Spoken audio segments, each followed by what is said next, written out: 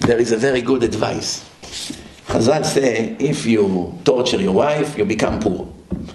If you're very good with her, you become rich. What's the connection? The Zohar, the Kabbalah is teaching us that in heaven you have a tree. You have the geza, the stem, then you have the branches, and from the branches you have leaves and fruits, but everything is connected to one root. You have the branch, and it's holding hundreds of branches that are coming out of this tree. And on the branches, you have, 20, 30, 40 small branches coming out, mini ones. And on the mini ones, you have leaves. But everyone knows if you cut one branch, you take it out, it has a lot of small branches. The women and the money comes from the same branch in Shamayim. There's a direct connection between the woman you're going to marry to the money you're going to make from the minute you got married.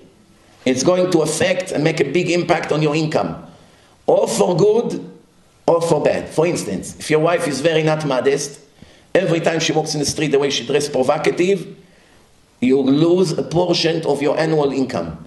If you're supposed to make $1 million this year, she walked outside in the street, people look at her, she's happy to show her body, to Tony, to Ahmed, to Vinny, to Bruce Lee. Every time someone looks at her, it costs you something. $10, another 10, another 20, another 30. No joke. By the end of the year, you made 50,000. Rabbi, can you know any gmach to help us out? Well, you have such a good business. What happened? Don't ask. I invested some money and the people don't pay. It's very hard time. Of course, his wife is not modest. Destroy this parnasa. If it's the other way around, increase the parnasa.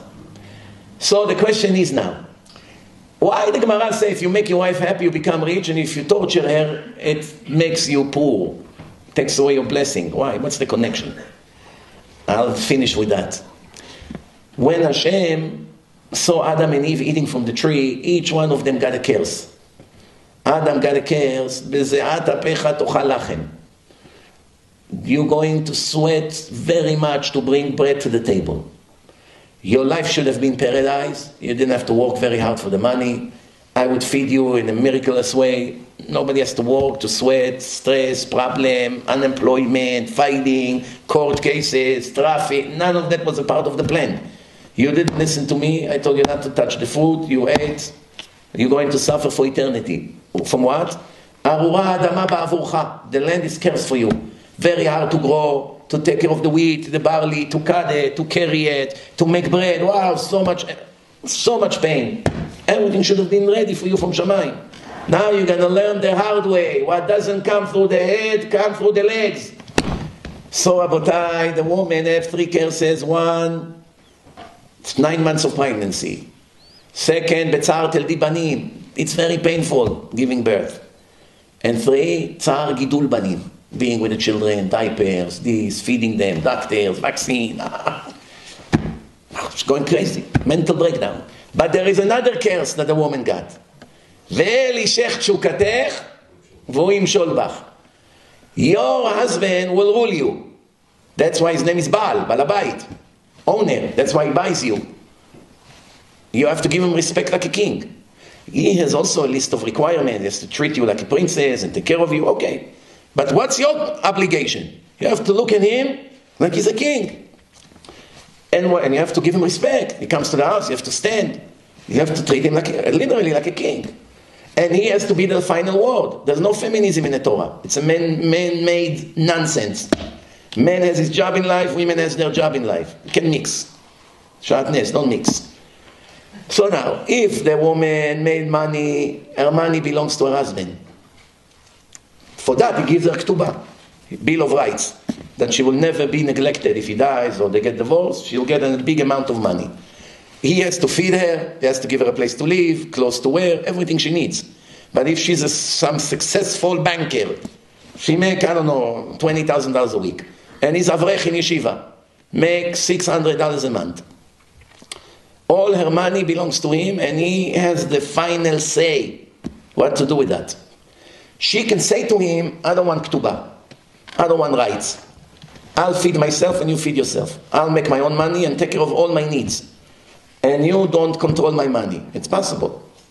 But if she wants bill of right, ketubah, that he will pay the rent or the mortgage and he will pay everything to give her a guarantee, security. Whatever she make or find in the street, lost object, I don't know, belongs to him. She make the money and he can decide to what to there to get to the son. She wants this rabbi, he wants that rabbi. It's his word. But I made the money. Your money belongs to the man. That's what the Torah says. ואל אישך תשוקתך, והוא ימשול בך. He will rule you. But when someone rule you, you normally hate him. You don't desire him. But Hashem made reverse psychology here. Something that is against the law of nature. As much as the man will rule you and be tough, you would be more attracted to him. Now comes the punchline. The Torah says, listen, if you are nice to your wife, you don't rule her too much. You let go. Buy yourself what you want. I'm not checking the credit card bills. What couch you want? This one, it costs 3 times more. Make me happy, Moshe. Yalla. You're happy, I'm happy. Easy going. Gives her a break. Because he makes her happy, he takes away from her cares. What's her cares? Your man will rule you and dominate you, right? He let go. His power, he can do whatever he wants. But he said no, even though he didn't prefer that. He let go. Hashem is very happy from it. Meaning you don't take advantage on the power I gave you to rule her.